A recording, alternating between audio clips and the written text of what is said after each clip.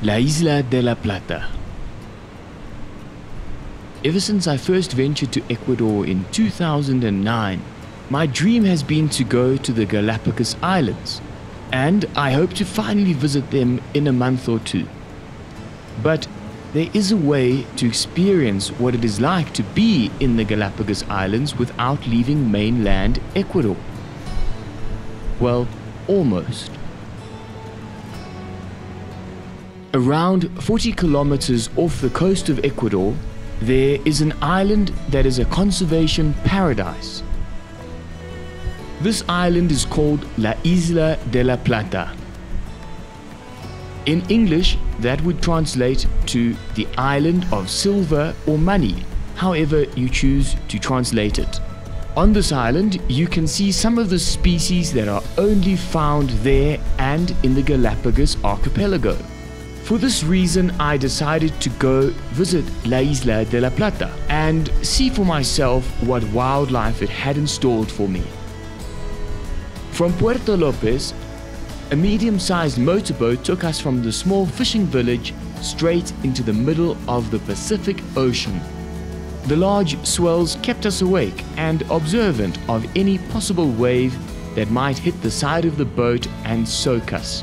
Luckily for me and my camera equipment, I was on the side of the boat that didn't receive any spray.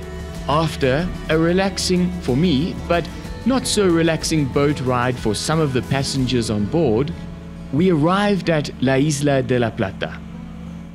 Arriving at La Isla de La Plata is like arriving at Jurassic Park.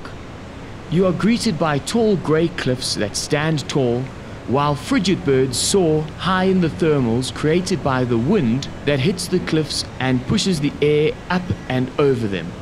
Once we got onto the beach, I saw the most amazing congregation of crabs that I have seen in quite a long time. They were all at work filtering the sand and were so focused on their job that they didn't notice that I was filming them. It's species like these that I always feel should get far more limelight in wildlife documentaries, as they are so intriguing. Crabs are fascinating animals. I did want to spend all day filming them, but we had to make a move and hike up a steep hill to the western side of the island. Once there, I saw my first sign of bird life on the island, and to my surprise, there was a blue-footed booby that had made its nest on prime real estate, right in the middle of the path that I had to walk on. After taking some amazing shots of her on her eggs, I carefully walked as widely as I could around her, and I continued my walk down the path towards the western cliffs of the island.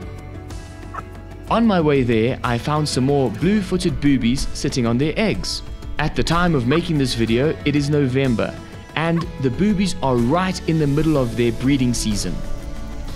And their eggs were busy hatching, and many of the chicks were only 1 or 2 weeks old. I think for me the highlight of this adventure was to be in such a different biome. I felt like I was on the Galapagos Islands, and it was such a great pleasure to witness so many birds sitting on their eggs just 2 or 3 meters away from the path.